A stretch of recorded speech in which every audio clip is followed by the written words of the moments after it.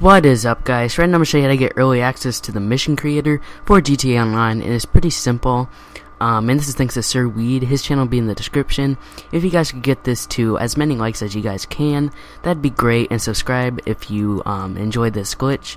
But anyways, it's pretty simple. All you do is have to go to the start menu, and you go over to online section, then you go down to the creator beta. Once you click on it, you'll get to the main menu that you usually get to.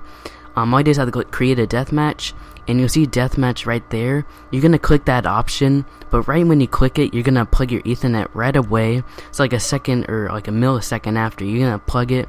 You're gonna rip your Ethernet out. Don't break it though. But anyways, you're just gonna unplug it. And then you should get a message. All you do is click OK. And once you see that message or whatever, you'll go up to the menu that you usually get to, like you place the positions or whatever you do.